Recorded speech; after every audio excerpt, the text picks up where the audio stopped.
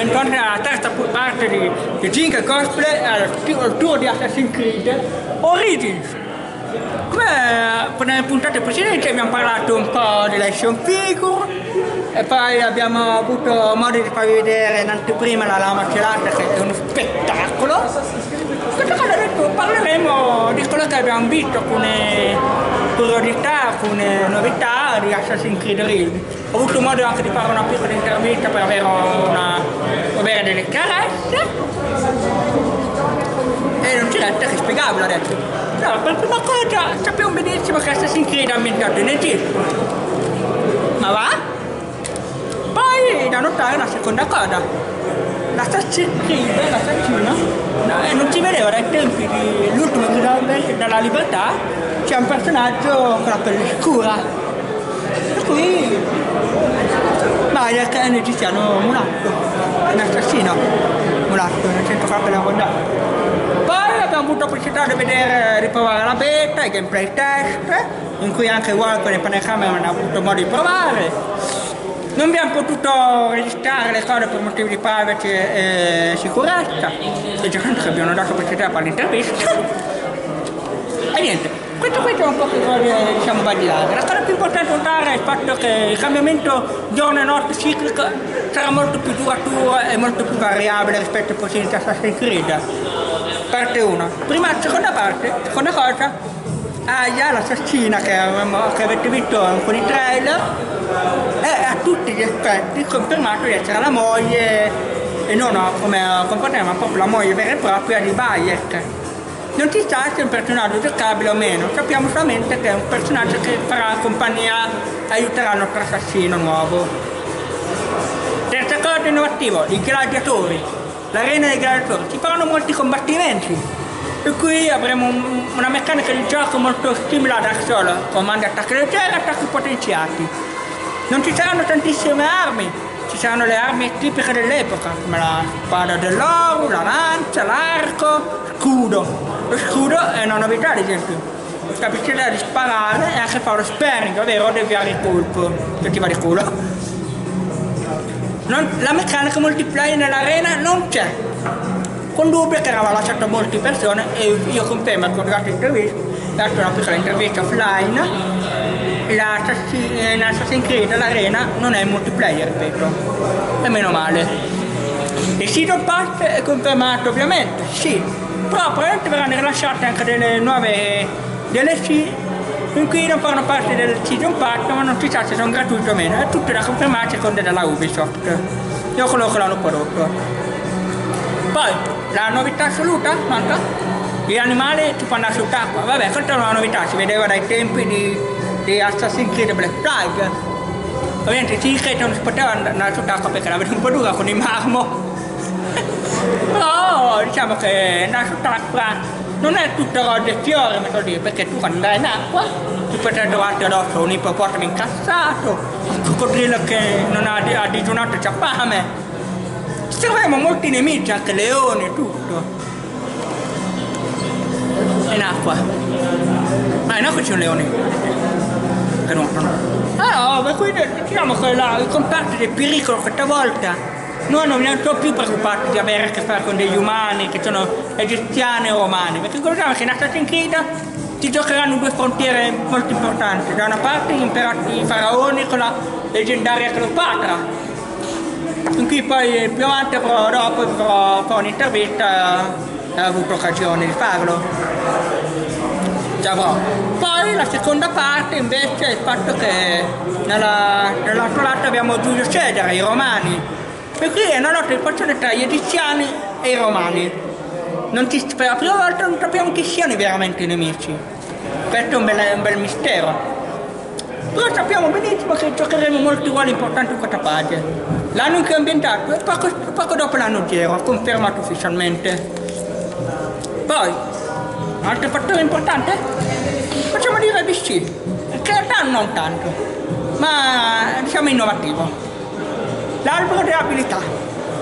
Questa volta l'albero delle abilità è tantissimo, è vastissimo. Mi ricordo molto di un altro gioco della rubrica Watchdog, in cui ogni livello si sblocca delle conseguenze. Benissimo, dimenticatevi l'abilità di watchdog e mettetevi l'abilità di Assassin's Creed, avete una barca di roba. E che vuol dire che il meccanismo di livellare il personaggio è molto importante. Non vi conviene andare a testa bassa contro un nemico di livello 50 o sia livello 10, a meno che non è quello di assassinarlo da dietro. Però comunque anche il fatto che nei nuovi mezzi di viaggio abbiamo un bellissimo cavallo, si può cambiare anche, le navi si possono imbarcare e muoverle, un po' come succedeva a Venezia con il suo editore. Che dire, tantissime novità? Sì, però c'è anche una qualcosa che lascia un po' l'amaro in bocca. La meccanica gameplay probabilmente è la stessa, molto rigido, i nemici attaccano troppo a turni. Probabilmente verrà migliorato con una patch. Ovviamente ricordatevi che noi abbiamo avuto modo di giocare in un endgame, una versione alfa che è stata presentata durante la conferenza 3 di quest'anno.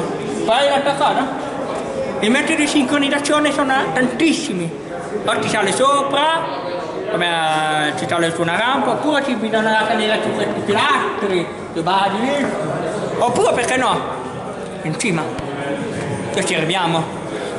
Giocheremo un altro fattore molto importante, il misticismo. Sappiamo benissimo che nell'era dell'Egitto antico la religione aveva un ruolo importante, per cui anche il misticismo. Qui praticamente dovremmo anche affrontare varie prove divine. È stato presentato ad esempio in un trailer in cui sembrava che Bajak affronti un basilisco. La Ubisoft comunque ha confermato, il gioco non entrerà mai fantasy, si tratteranno delle fasi di evoluzione e maturazione del personaggio, che nel contesto di Ciano si sa benissimo. Ma questo tutto ciò che riguarda la storia antica. La storia moderna non ci sa molto purtroppo, e non abbiamo avuto modo di vederlo. Le arene, nelle scorte delle arene ci sono varie fasi. C'è l'arena combattimento multiplo e l'arena 1 contro 1. E probabilmente ci sarà anche la corsa nell'arena. Vediamo un po' come verrà gestita questa meccanica.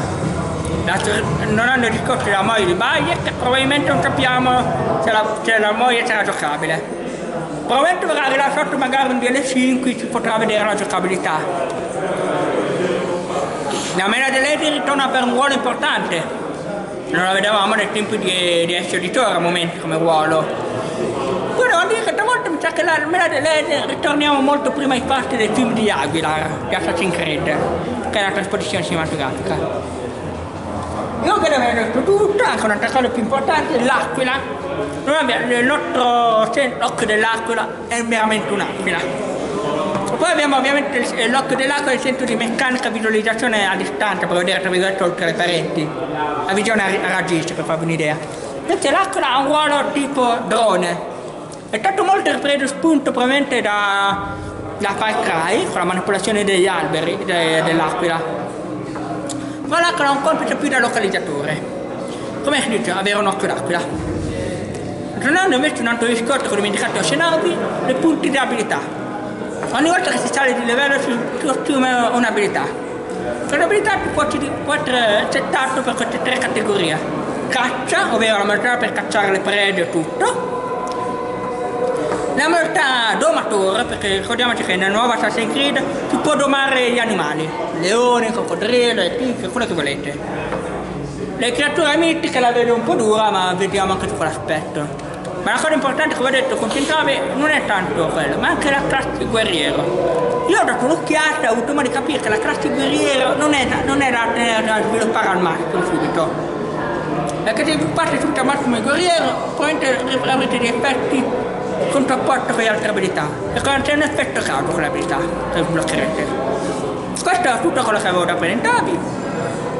Anche un'altra cosa da dirvi è il fatto che molti prodotti che verranno rilasciati sono ufficialmente hobby collectible quest'anno, non ci saranno brand secondari. Che dire, grazie a tutti per averci seguito, se vi è piaciuto il video mettete un bel like, condividete, sotto il link degli eventi e tutto, e anche il link per la playlist. Alla prossima, Let's Rock Baby, poi siamo senza.